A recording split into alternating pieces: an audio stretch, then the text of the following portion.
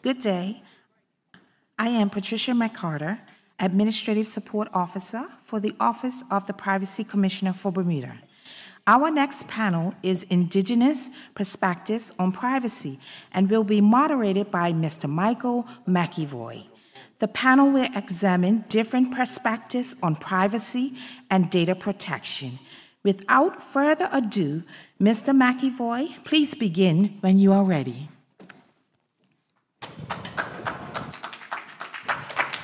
Well, good morning, and as my colleague Trevor said in the last session, there's a little bit of room up front. If you're crowded back there, please feel free to come to the front. My name is Michael McEvoy. I'm the Information and Privacy Commissioner for British Columbia in Canada. We are also serve our office as the Secretariat for the Asia-Pacific Privacy Authorities on a global stage. I should begin by saying that my great-grandparents and grandparents emigrated to Canada from the Ukraine and in Ireland in the late 1800s and the 1920s, all of which is to say that my roots in what is now called Canada are very recent, and I am not an Indigenous person. I say that out loud because in being asked to do this panel by Alex, I approach it, as I think all of us do, with some degree of humility. It's a very important topic for those of us with Indigenous people within our jurisdictions, and as well as posing legal and moral challenges as well. To help in that discussion this morning, I am joined by Gihan Gunasekera, who is an associate professor in commercial law at the University of Auckland, sitting over from me.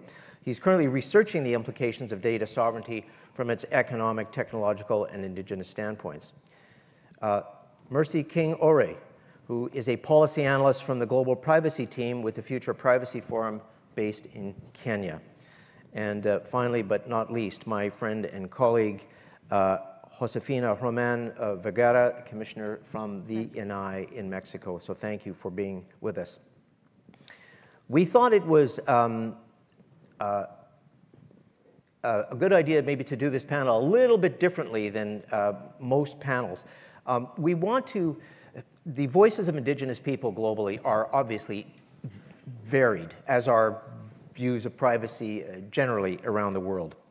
But we thought it was as good to include as many voices, at least to scratch the surface of Indigenous voices globally as we could. So in this panel, you will see perhaps a few more presentations on the screen than you normally would. They're not lengthy, but they kind of give a bit of an insight into the topic, I think, that can help guide us in that respect.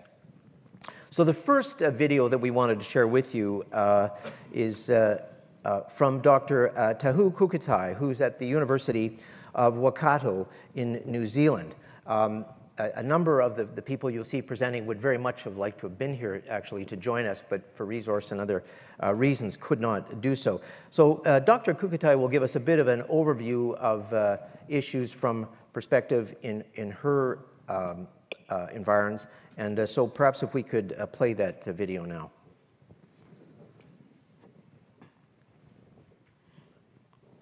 Kia ora, greetings. My name is Tahu Kukutai. I am Professor of Demography at the University of Waikato. I hail from the Ngāti Tipa, Ngāti Kinohaku and Te Ōpōuri tribes, and I'm a founding member of the Māori Data Sovereignty Network. So I'm just going to start my slideshow. So today I want to talk about Indigenous and particularly Māori perspectives on privacy, drawing on research from the Tikanga and Technology Project at the University of Waikato, and the URL is at the bottom of the slide. As you all well know, data privacy regulation focuses on the protection of personal data and personal data privacy.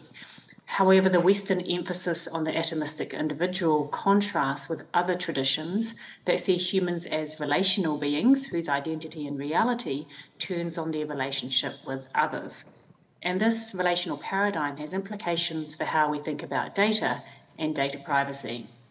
When our team began developing the Māori data privacy framework, we were interested to see if we could identify some shared features of Indigenous concepts of privacy, and what we found was this. Indigenous concepts of privacy are inherently collective and are underpinned by Indigenous laws and protocols that determine when, how, and by whom information and knowledge can or should be shared.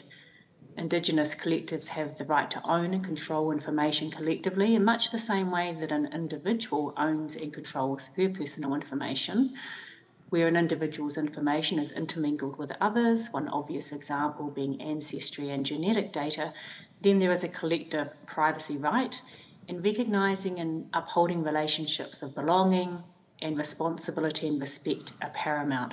So for Indigenous peoples, the protection of personal data is just one part of a much wider set of data privacy considerations. So in recent years, Indigenous groups have developed their own data protection technologies to push back against data colonialism and to try and give their communities some sense of control over their information. A recent article shown here in Scientific American discusses some of these initiatives. One of them on the right-hand side is a Māori tech business called Aho, which is a free open source app developed for Māori to record ancestry data, maintain tribal registries, and share cultural narratives. And all of the information is encrypted on the user's device or to their own kinship group. So I want to give a brief snapshot of the Māori data privacy framework that our team has been working on. Despite there being no word for privacy in the Māori language, there are well-defined protocols or tikanga that are central to a Māori concept of privacy and that operate together to bring balance and order and to provide guidance when transgressed. So this is a visual of the core elements without all the detail that sits underneath. We begin with our atua or gods, Rangi Nui at the top, Sky Father, and Papatua Nuku at the bottom, Earth Mother. They protect the sanctity of our natural, social, and material worlds. Atua are our foundation, providing an enduring narrative of good spirit, connection, and identity for current and future generations. Atua remind us that data and data technologies are human creations that entail responsibilities and accountabilities. Whakapapa is at the centre of the framework. This refers to the genealogical layering and sequencing of relationships of all living things, from our founding ancestors to our digital versions of ourselves. Data are literally our relations. All data come from somewhere and someone. All individuals are part of a collective, whether they know it or not, and the collective is always more than a sum of its parts. We have 4 tikanga values that form the pillars of Māori data privacy. The first is mana. Mana is to hold binding authority or power over one's domain, including digital domains. Mana can be held by individuals and groups. For Māori, having mana in a digital environment means that we should be able to make decisions about how our personal and collective information is collected, stored, accessed, deleted, shared, and used, including secondary uses. Tapu is an essential element of a Māori privacy concept. Tapu defines what is special or restricted. In the context of data, tapu safeguards and upholds issues of data restrictions and sensitivity. This means that data that comes from Māori individuals or groups may still require restrictions in terms of how it is shared and used, even if it is de-identified. This also means, for example, that we should have the right to know if our data are being used to develop or train machines or algorithms, and the right to opt out. Modi, at the bottom, is the force of all life. Modi requires privacy laws and standards that protect Māori data as a taonga, a precious resource of tangible and intangible value. And finally, Hau is the vital essence of life that is shared by all living things. In digital worlds, Hau symbolises a state of balance based on a moral code of reciprocity. Hau requires privacy laws and standards that protect the qualities of equity and justice. Before I close, I would like to acknowledge our Council of Elders, our Kāhui Matua, who worked with us on the framework. shown here. Their hope is for a privacy paradigm that protects all of the digital lives of their grandchildren, now and yet to come, one that is grounded in a more holistic and relational practice of informational self-determination.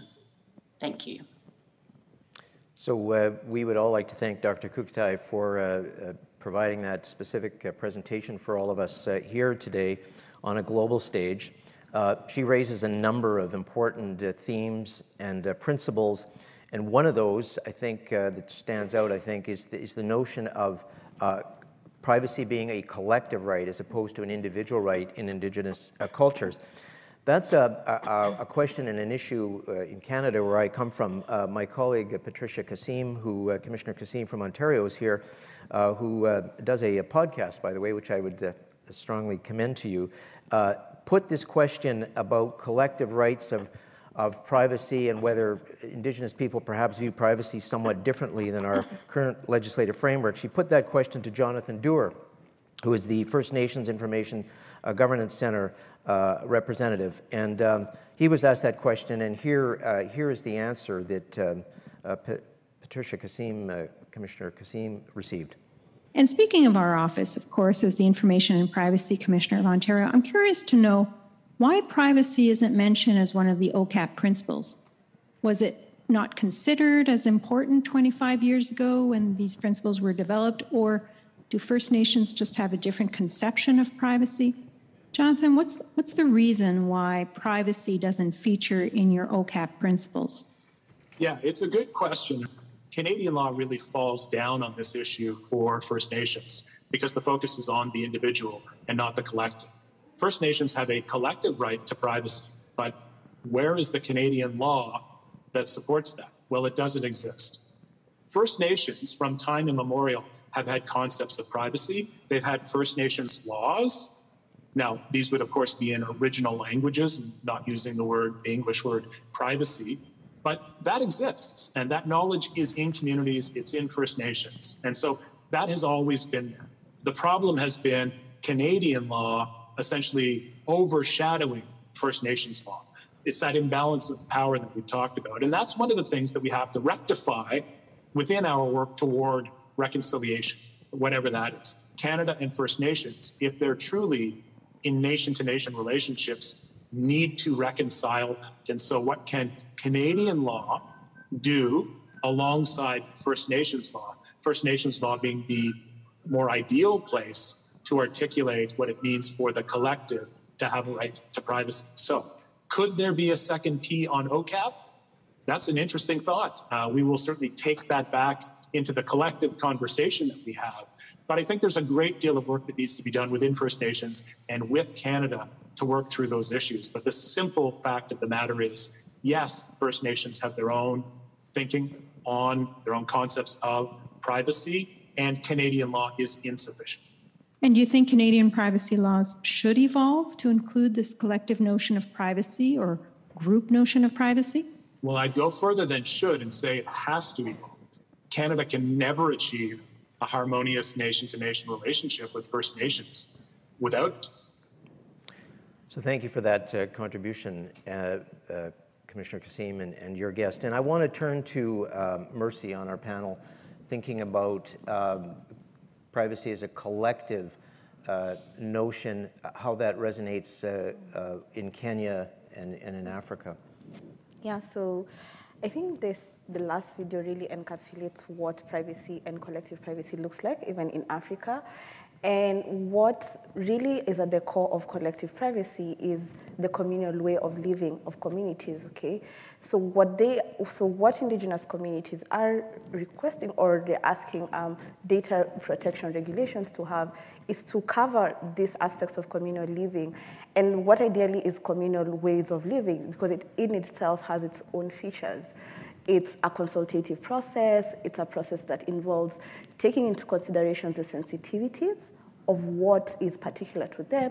And I'm sure as we proceed, there will be a discussion on what these sensitivities are. But ideally, collective privacy, and that's why it's sort of, in a very big way, different from individual forms of privacy. And as was mentioned here, is because of these nuances that communities carry and the values that they have, especially the issue of values. Because these values are shared among so many people, they now are expecting that these values could be transplanted in data protection laws. Thanks for that. And Gihan, from your studies in New Zealand and looking at these issues, what resonates with you about this? Well, I'd like to reflect, echo those sentiments that your speaker in the podcast mentioned. And I don't know how things are in Canada, but certainly in New Zealand, Indigenous resources, if you think of land and water and other resources in New Zealand, the Maori people generally, those resources are held collectively and decisions about them are made collectively. So there's no reason to think that data would be any different.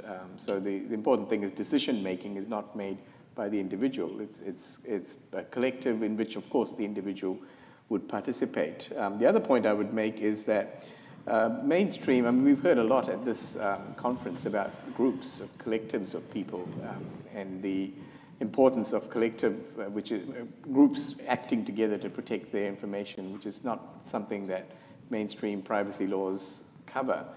But of course, Indigenous people have been doing this all along. So we could argue that really privacy is a newcomer to this, and Indigenous people have long since had the answer to this. Scholars such as Luciana Floridi and others have argued for group privacy rights and for collective action in regard to data privacy, and that autonomy can be only exercised in this way, not at the individual level. Finally, in New Zealand, we have groups such as Te Mana Raronga, which is a New Zealand, the Maori Data Sovereignty Network, and they have put out several very good publications, and their website contains a set of principles for Maori data sovereignty. And that talks about the importance of acting collectively, but it also contains a formula for how to reconcile conflicts within the collective and resorting to Indigenous values that have a formula for how to balance where there's a tension, which can arise from time to time. Those values it's an alternative value system, drawing on concepts such as whanaungatanga and rangitiritanga and so on. But we have ways of dealing with that. Yeah, thanks for that. And a couple of one of the things you're talking about in terms of collective rights, it means exerting some control and ownership about how information is shared and distributed and collected in Indigenous societies, and how our own legal regimes interact with that. That's really a fundamentally important issue, which I think has arisen in a number of jurisdictions globally. And we just want to share with you a Canadian video, but I think it sort of deals with issues that have broader implications beyond Canada. So this is from the Canadian First Nations Information Governance Centre to help explain a little bit briefly about the issue of control and ownership of data. For millennia, First Nations ways of living, knowing, and being were protected. Our languages, our identities, and our sovereignty thrived. We were safe, we were strong. But with colonization, our sovereignty and the right to determine our own futures came under threat. Control and ownership over our ways of knowing and being began to break down, creating a void between who we are today and who the Creator intended us to be. Yet despite these hardships, we are a strong and resilient people with a proud history and an even brighter future. In this era of reconciliation, a new story is being written. This story sees us taking back what is ours. It sees us exercising our rights to self-determination and self-government. But to do this, we must also exercise our rights over our information, over our knowledge, over our data. In a rapidly evolving digital economy, data in the form of information, statistics, and research is key. To date, Canada has been and is still collecting our data, comparing our quality of life, and planning our futures without our input or consent. We have been forced to fit into a mold that is not of our making or of our choosing. So we are at a loss for reliable, relevant data that speaks for us from our worldview. Our data must belong to us. And so for Indigenous people, as I've learned a lot through the work that I've done as commissioner, this is more than an academic exercise. History is replete with examples of data being collected from Indigenous peoples and being used in ways that were never either consented to or expected. The place where I live in Victoria, BC, on Vancouver Island, a number of years ago, blood samples were taken from the Nuu-chah-nulth people with their consent, with a view to looking at genetic data around arthritic conditions that seem to have been inherited. So they wanted to study that, a very good thing to do. What later transpired, they found out there was no genetic link, but the information from those samples was reused, I think, at least 7 or 8 times for other purposes without asking any consent. So obviously raising issues of control that, again, there are many instances and other examples of this. That is just one of them.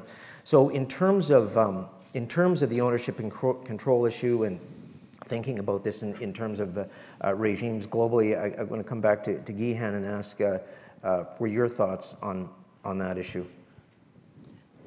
Thanks, Commissioner. I'm also somewhat humbled by some of these your contributors, and I should add that I'm not an Indigenous person. At least I'm not Indigenous to New Zealand.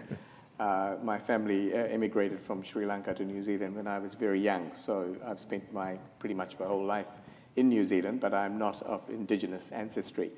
But I'm encouraged to hear the sentiments by the various Indigenous speakers and contributors. We have in New Zealand, the issue of control is paramount. The Te Mana Raronga that I referred to, the Maori Data Sovereignty Network has put out its ideals and goals. And these are challenging to those of us who are information privacy scholars and practitioners, because they suggest that even information that is not PI, not personal information, where the identifiers have been stripped out and it's anonymized and perhaps aggregated with other data sets, those should also be still subject to some control from the people whose data it was originally collected from. To the extent that the Indigenous people should still have a right to retrieve that data, even once it's been de-identified, even from aggregated and anonymized data sets. And there's also a very recent paper put out by, we heard earlier from my colleague Tahu Kukutai. Now she is at the University of Waikato, and they have recently put out a paper on Maori data sovereignty and privacy specifically. And in that paper, they make the point that there should perhaps be a right to block the use of data, where data is being used to reveal sensitive things about the Maori people and perhaps reveal aspects of their culture and where there are particular sensitivities. There should be an ability to block or perhaps have that data removed in the same way that GDPR allows you to erase data, or perhaps a right to object. So that raises some interesting issues. The other thing that's come out of some of these writings is that the scholars have suggested that they're not asked after the information just for its own sake, not to control the information just for its own sake, but the data should be used for good. And so in other words, to turn the Google formula, do no evil, to turn that around and saying, make sure you do good with data. In other words, data is useless unless you actually do something beneficial with it. So research for its own sake is discouraged, at least amongst the Maori networks that I have associated with. And then a good example of how this formula has been implemented in New Zealand law is the Kaitiaki regulations of 1995. This deals with, we have a national cancer cervical screening system in New Zealand where everyone is screened, and that data goes into a huge, once it's been obviously collected, it gets de-identified and it goes into a huge database, which is very valuable for researchers, to research the incidence and prevalence of cervical cancer. But whereas the Maori data is concerned, even though the identity of the people are not known, the fact that they are Maori is retained, and any data involving people of Maori descent need to be obtained through this guardianship council that has the power to veto any research that they don't think will be beneficial. So that's an example. And more recently in New Zealand, we have had struggles for control over COVID-19 data. In the height of the pandemic, the Maori population was lagging about 22% behind the general population in vaccination rates. And there was a huge deficit there. And Maori health providers were very effective in reaching out to their communities. And they said to the government, the Ministry of Health, give us the names and addresses of those people who are not vaccinated. And the government said, no, privacy, we can't give you that information. So the Maori organization took the government to court. And there were a couple of cases, high-profile cases. And in both of those cases, they were successfully challenged the government that was forced to reconsider its decision. One of the claims the government made was that Maori themselves had sovereignty in the data, and this would offend the tribes, the iwi, who would argue that's their data, so data sovereignty. So the Crown used that as a defense. But that was struck down because the court got expert witnesses from within the Maori community that basically said where there is a tension there, and this Maori organization, by the way, was administering vaccines to the entire Maori population, irrespective of their tribal affiliation. So they didn't care which iwi and so on might claim, and there was no time to get consent from all the iwi because by that stage everyone would have got COVID. So time was of the essence. And the court agreed, and the expert witnesses said that the Maori values that were applied in that case were whanaungatanga, respectful relationships, which has also been referred to by Justice Joe Williams of our Supreme Court. He's a judge of Maori descent. He's described whanaungatanga as the underpinning principle of the first law of Aotearoa, New Zealand. And rangitiritanga, those people in leadership positions within the Maori community had a duty to protect the health and well-being of their community. And to claim that any one iwi had ownership of the data, the court rejected that. The expert witnesses said, yes, data is a taonga, something of value, but the life and health of the community has a higher status. And so this is interesting because the Maori values principle structure was used to basically reconcile intra-Maori arguments as to who should have access to the data. So these are some of the battles that have been fought and I think overcome in New Zealand. Thanks for that, Gihan. And Mercy, from your perspective in Kenya and Africa, what observations would you have to offer? Yeah, so I think the issue of ownership and control still is rife in Kenya, and also speaking generally for Africa, because and as we're going to show, like indigenous communities do form a huge part of the continent. But I think it's very important to note that the state of indigenous communities, and just listening to what Professor Gerhan is saying, is that compared to what is happening in Australia, the indigenous communities in Africa do suffer from intersectional problems, because what you find is that in indigenous communities also do experience a lot of marginalization. They are yet to really be seen fully. So we are not seeing things like the Maori Data Sovereignty Network, and there is still a lot to be done. And because of all of this, what we are seeing is that even when their data is collected, what we observe is that their data is mostly, there is a context within which their data is used. Most of it is either for aid, for research, as you mentioned with the blood sample, it's also happening in the continent. And what this does is that most of these data uses tend to fall outside the exemptions of data protection laws, and therefore exposes them a lot to issues of data protection. And therefore there's been, and also it's pretty important that to mention that this also causes them to like relieve ownership and control of these forms of data. And And what we're also seeing that's raising ownership and control issues is how Indigenous communities who are now living among what I'd term the rest of the communities there is the use of of data away from what I'd call typical uses of data among Indigenous communities, which is, as I said, like aid.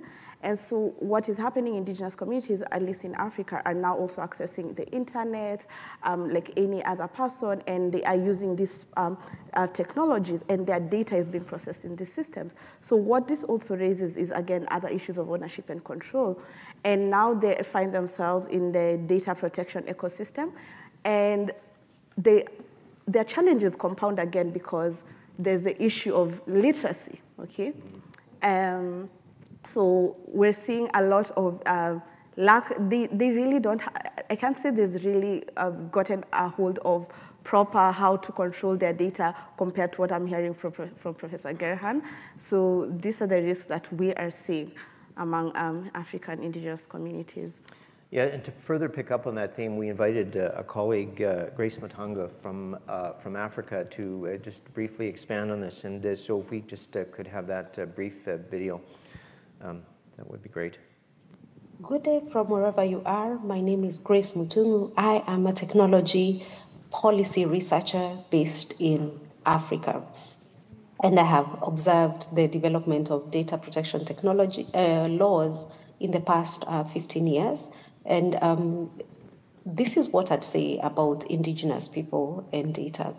The first is a definitional issue where I would argue that in Africa, most of the people are Indigenous. You find that majority of the population in the continent have been there for 5, 6, 10 generations, and therefore they are Indigenous to the continent because they have been there in the recent past. However, there are also levels to indigeneity, and because citizenship is a political process in most countries, various groups face various issues, and these issues are also coming out in the digital economy. For example, we have seen cases of people going to court because they have been denied an opportunity to participate in the digital economy, for example, by being excluded from national digital identification programs. And so there are levels to indigeneity. The second point I'd like to make is the way policymaking and the laws have not been indigenous. We have transplanted laws from other places. One of the laws that is most adopted in African countries, for example, in the data protection regime, is GDPR. And while it is a good law and it has its advantages, there are also some nuances that are missed when such laws are brought into the continent. An example that is relevant for Indigenous people and their data is the issue of collective rights, whereby GDPR kind of laws tend to require that for a complaint to be made, it has to be made by an individual. In practice, Indigenous communities have collective representation, collective ways of making decisions, and collective ways. There had to be a technical issue at some point in this production. I don't know if we're able to, well, let's, I would just continue on to say, I know one of the points that Grace is making is that the challenges, and she actually challenges regulators to think about these issues in terms of how we engage with Indigenous communities, in terms of their wanting, we as regulators often get individual complaints, but there's collective elements to this. There are a whole range of issues at various Indigenous communities that differ. I know in Mexico, Josefina, this is something that you have had to think very deeply about at the INAI because of the range of Indigenous communities and how the INAI interacts with Indigenous communities and the law. And I wonder if you could share that with us and some of your experience. Gracias. Muy buenos días. Gracias, Michael. Yo quiero darles, antes de iniciar, algunos datos que me parecen muy interesantes. Miren, en la mayoría de los países, los alumnos que reciben educación y es básica la primaria, reciben la educación en una lengua materna diferente. El 40% de la población mundial no tiene acceso a una educación en la lengua que habla. Pero en el caso de México, ¿qué pasa? En México tenemos más de 2.450 municipios. De 23.2 millones de mexicanos que somos, se autoidentifican como indígenas el 30.8% de la población. En México se hablan 68 lenguas indígenas. Y un dato que hay que tomar en cuenta es que de cada 100 personas, 12 personas, además de que hablan una lengua indígena, no hablan español. Entonces, el hecho de recibir la educación básica en una lengua que no hablan, pues evidentemente ese es de los más graves problemas que tenemos.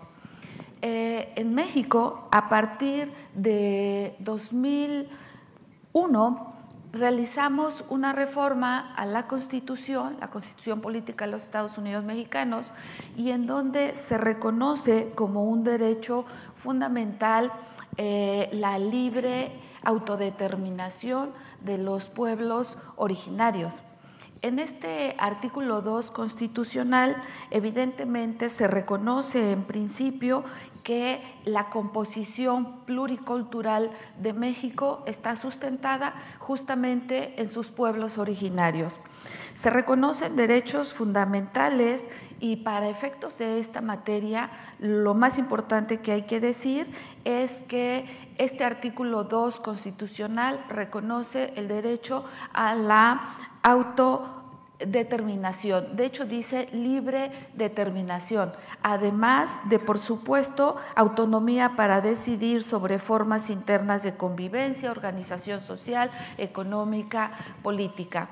Uno de los ejemplos más importantes que yo quería mencionar este día es que una de las 32 entidades federativas que tenemos en México, seguramente alguna vez habrán escuchado, en el sur del país está el estado de Oaxaca. Oaxaca tiene 570 municipios y de esos 570 municipios, 417 corresponden a usos y costumbres. Esto significa que los pueblos originarios en México tienen la posibilidad de esa autodeterminación informativa. Como ya está en el artículo 2, esta autonomía, entre comillas, que tienen los pueblos originarios, la legislación en materia de protección de datos personales en México la diferenciamos, por un lado, la ley general que aplica a instituciones públicas, incluyendo a todas las entidades federales, estatales y municipales, y la ley de protección de datos que aplica a todos los particulares. Los pueblos originarios, por este artículo 2, tienen la posibilidad de tomar sus propias decisiones políticas, económicas, administrativas, pero el ejercicio de los derechos contemplados en la legislación mexicana lo ejercen como todo mexicano. Un ejemplo interesante es una definición que la Ley de Transparencia en México dice como ajustes razonables. Nos ha tocado en muchas ocasiones en donde una persona que habla maya, es la lengua más hablada en México y algunos países de Centroamérica, hace una solicitud de acceso a información en lengua maya y las autoridades tenemos obligación de hacer la respuesta en lengua maya. Desde el INAI les comparto que, por ejemplo, dentro del presupuesto tenemos un apartado especial para realizar respuestas, resolver quejas, recursos en la lengua originaria de la persona que hace una solicitud. Lo mismo aplicaría para el ejercicio de derechos de acceso, rectificación, cancelación y oposición en el tema de datos personales.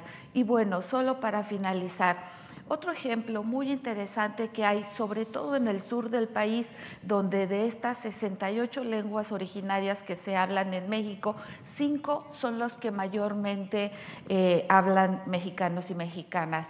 De estas hay ejercicios muy interesantes, como en el estado de Chiapas, en donde una universidad multicultural enseña hasta el nivel superior, hasta el nivel de universidad, en diferentes lenguas originarias, además del español.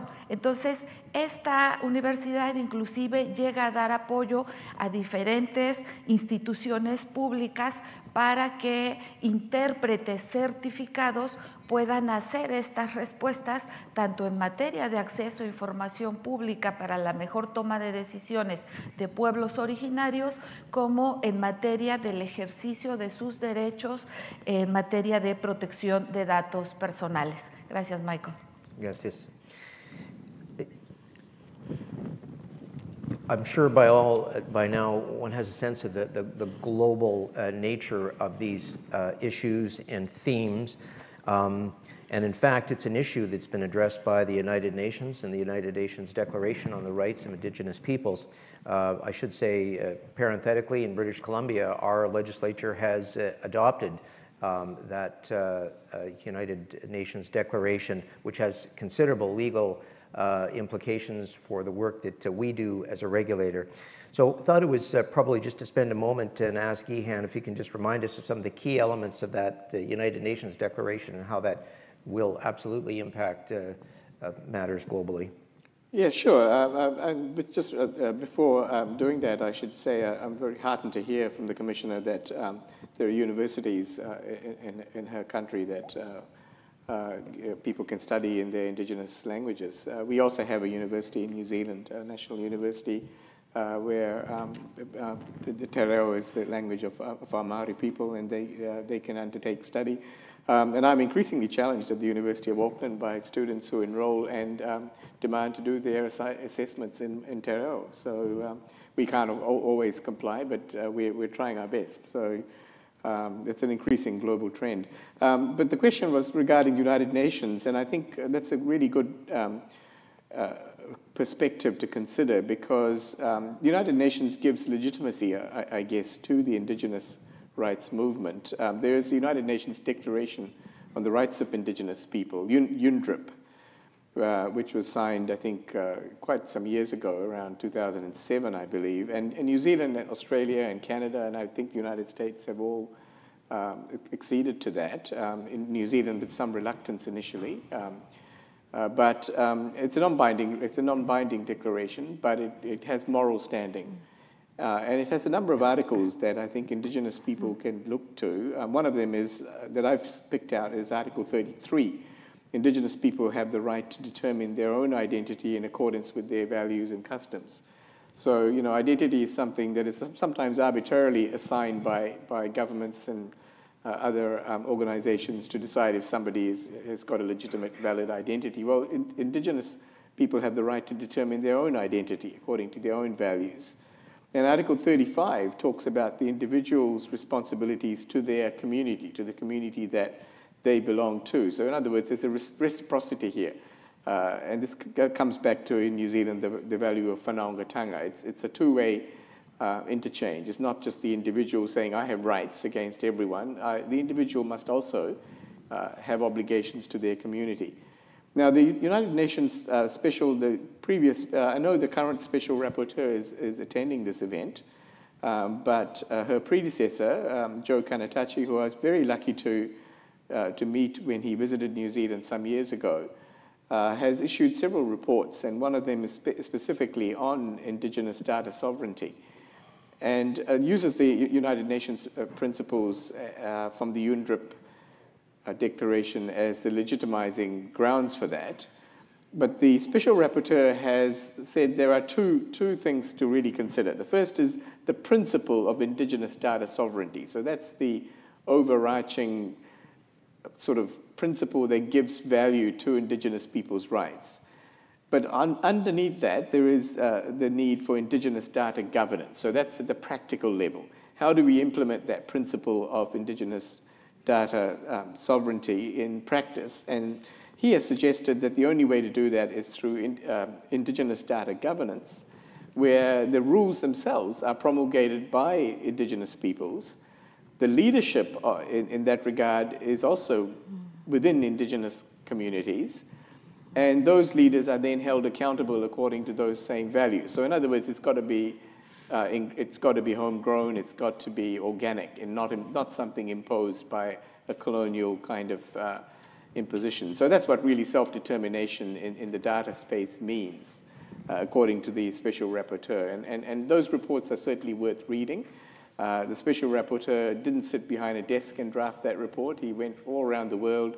He went to the most remote communities in the middle of Australia and so on, and spoke to people on the ground, and it's really worth reading that report. Thank you, Gihan. In terms of the work we've done as panelists in thinking about these issues, I wanted to ask our panelists just what messages, what lessons we've kind of thought about and learned.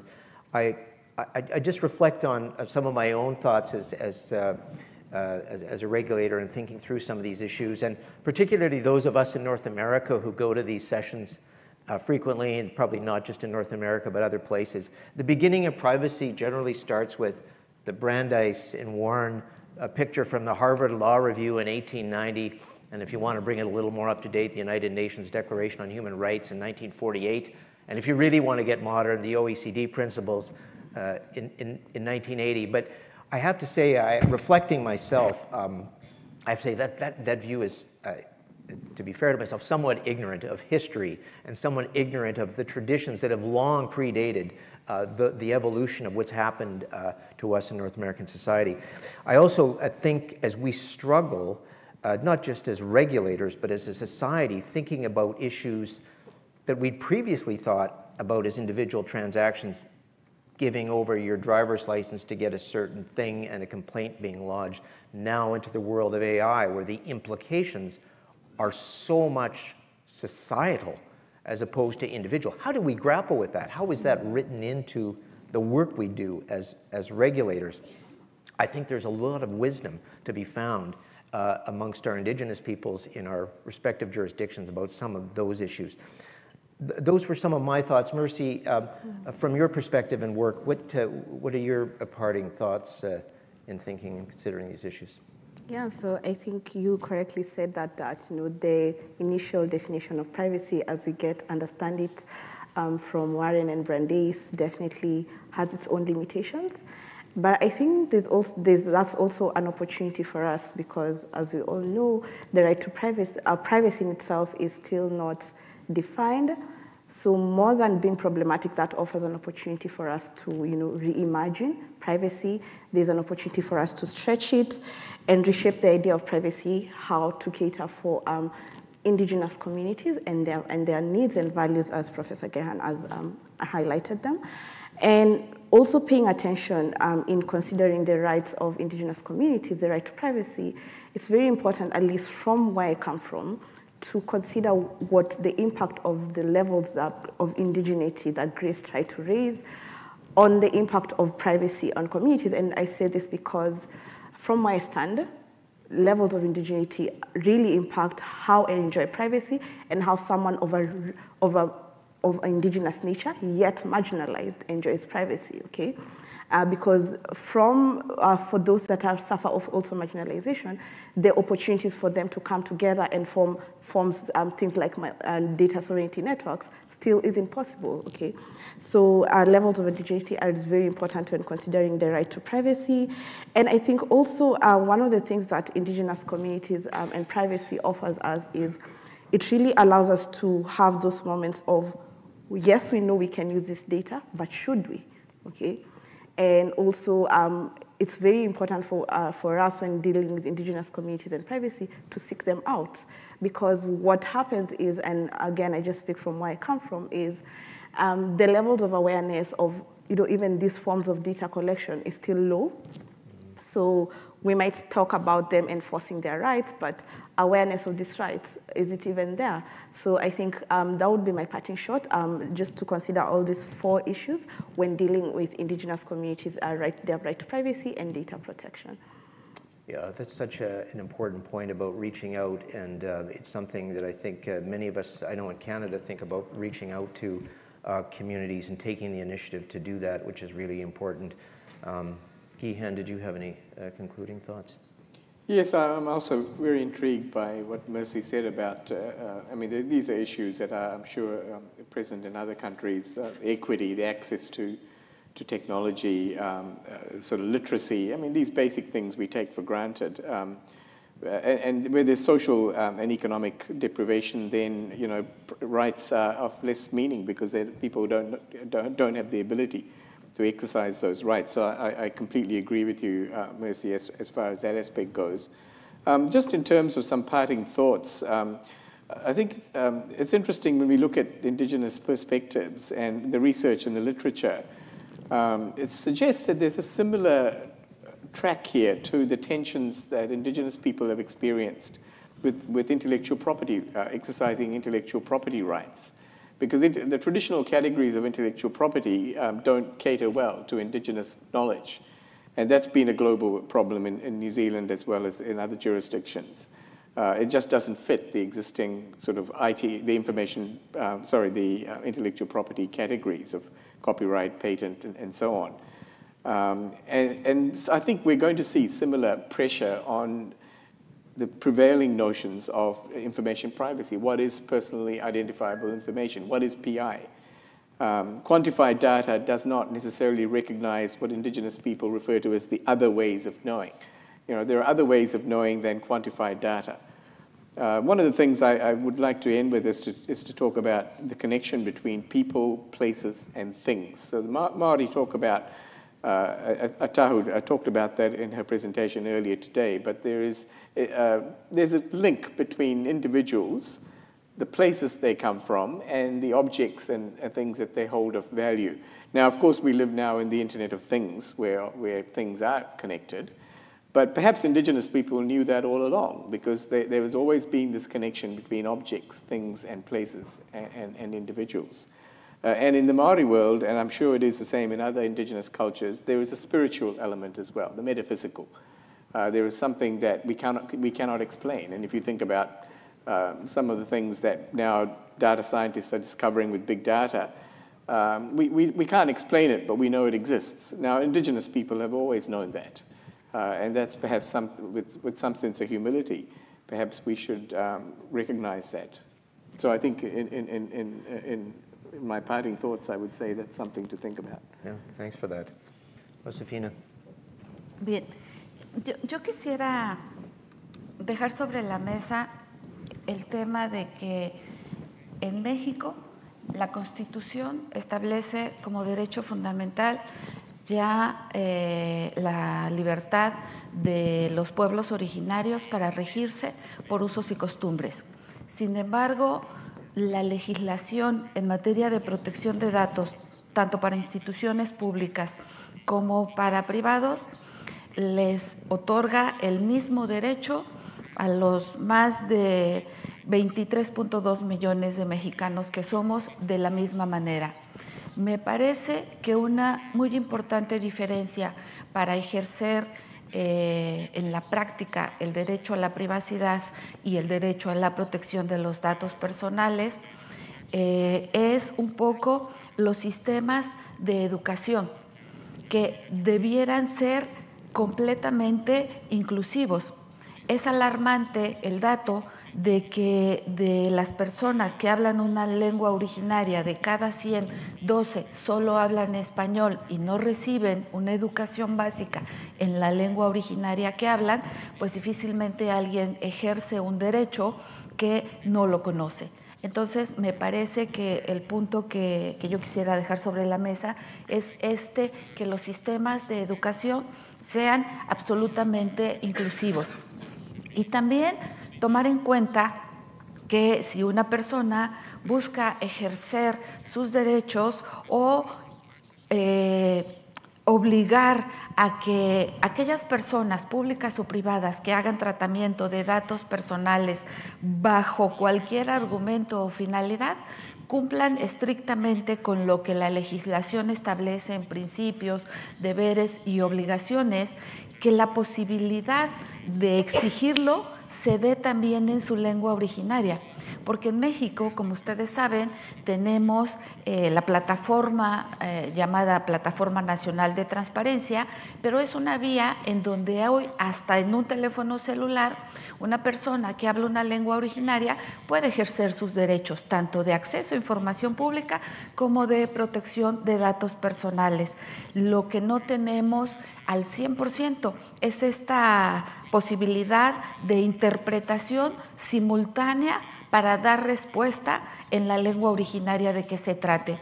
Y finalmente, yo quisiera mostrarles, en México identificamos que hay 6 lenguas originarias que son las que mayormente se hablan. La más conocida es maya, porque no es exclusiva de México.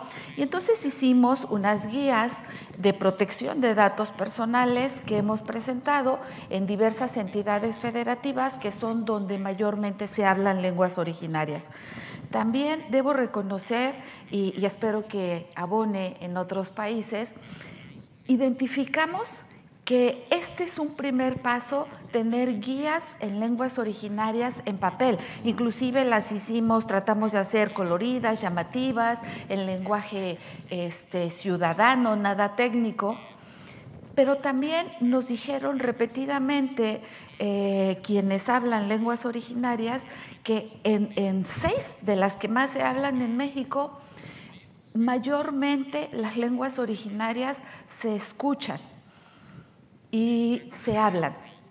Se leen, pero se leen poco. Entonces, el reto también es identificar cuál es la necesidad real de estos pueblos originarios para que puedan ejercer de manera igualitaria y equitativa sus derechos, todos, incluyendo el de protección de datos personales. Y en México, el derecho de acceso a la información, que ha servido para pueblos originarios en la mejor toma de decisiones. La segunda etapa, por supuesto, que tenemos el reto es hablar. No sé, serán audios, serán videos, pero ya no solamente papel. Gracias. Yes, adding to the complexity and the challenges, and I would say, Alex, I appreciate you having put this item on the agenda, because this is really, in a sense, just, I would say, I said scratching the surface, and it is. The issues are deeply complex and span the globe. We have a couple of minutes, not a lot, but we have a couple of minutes for questions or comments from some of you who may want to share your own experiences in your own jurisdictions. And I see a person, Sean, in fact, Newfoundland and Labrador, my own country. Sean. Hello. Yes, this has been a fascinating session, and I think not just only because of what we're learning about the conception of privacy in Indigenous communities, but thinking about how this approach to privacy can actually potentially represent a new paradigm for all of our approaches to privacy. As you've mentioned, Michael, I mean, so much of the conference yesterday, we were hearing about the importance of considering the sort of broader societal impacts of how data is used. And that this seems to be very much in line with what we're hearing in terms of how Indigenous communities approach the use of their data from a broader perspective. And I'm wondering if anyone on the panel has any thoughts about how we can apply the principles that we're hearing about that are being used in Indigenous communities in terms of data use and data sovereignty. Are there broader lessons for us as regulators who are looking at statutes that are oriented entirely to individual uses of and consent and things like that? Are there lessons that we can draw as we look at sort of adapting to this new world with technology, but also considering the people who have always been there around us, our Indigenous populations that live with us? Thank you. I would just quickly say in British Columbia, one of the things we now have to and are considering is how complaints are made to our office. So it's very much individual based. There doesn't seem on the surface to be a vehicle for collective complaints where communities can come to us as a group to make a complaint. But that is, when you think about the cultural issues that we've raised today, not only appropriate, but arguably perhaps legally compelled at some stage given the adoption of the declaration in British Columbia. But I would turn it over to other panelists if you have thoughts on that. Just very briefly, I think one of the responses I would have is to say to use whatever rights are within your own jurisdiction's legislation. I know in New Zealand we now have the possibility of collective complaints, representative complaints, and representative litigation is specifically allowed under our legislation. So if the legislation allows that, that gives a point of, but it needs better education to educate people that these rights already exist. So that's the first thing. But the second thing is, of course, that doesn't necessarily address the collective aspect. How does, if you're going to have groups of people coming together in data collectives, there's no legislation that currently allows that. And maybe that's the next stage for some kind of legislative development. Yeah, so I think, so in addition to group claims, I think one of the things that the existing data protection frameworks do provide for us and are important for Indigenous communities is provision specifically on sensitive personal data, because most of what we see for Indigenous communities is that the desire to protect certain forms of data. And so depending on the country that we're talking about, what the law provides on sensitive personal data can also be instrumental.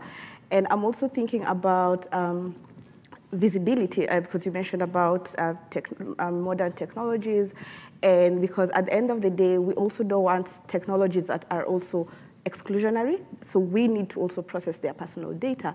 But it's also, we also have to deal with the dilemma of, do they really even want visibility under certain forms of data? So it really depends on what the context is, but I think our data protection laws are a good starting point, having understood what features of Indigenous communities we are dealing with. Sí. Yo quisiera reflexionar en el tema de que me parece que las personas de pueblos originarios que hablan una lengua originaria, lo que tenemos que hacer es garantizar que tengan exactamente los mismos derechos en materia de protección de datos personales. El tema, por ejemplo, en México es cómo garantizar que una persona que habla y escribe español pueda ejercer su derecho a la protección de los datos personales exactamente igual que una persona que habla maya. Una de las limitantes es, por ejemplo, nos han dicho reiteradamente, para escribir del español a maya no es una traducción, es una interpretación, porque cada lengua originaria puede tener muchas más especificaciones. Entonces, es caro en México hacer una resolución de 100 cuartillas, por ejemplo, nos resulta muy caro porque lo hace un especialista en la materia y es certificado para asegurarnos que le estamos haciendo llegar, diciendo lo que él va a entender. Entonces, se requiere presupuesto. Hemos aprendido a hacer cuando hay que hacer esta interpretación del español a un maya, a un zapoteco, a un mixteco, en lugar de hacer resoluciones de 100 cuartillas, hacemos de 10, de 12 cuartillas, porque nos permite llegar a más. Pero creo que es un gran reto poder en el momento saber qué está solicitando, de qué manera se le puede ayudar y si no, tener la capacidad institucional de resolver el poder dialogar.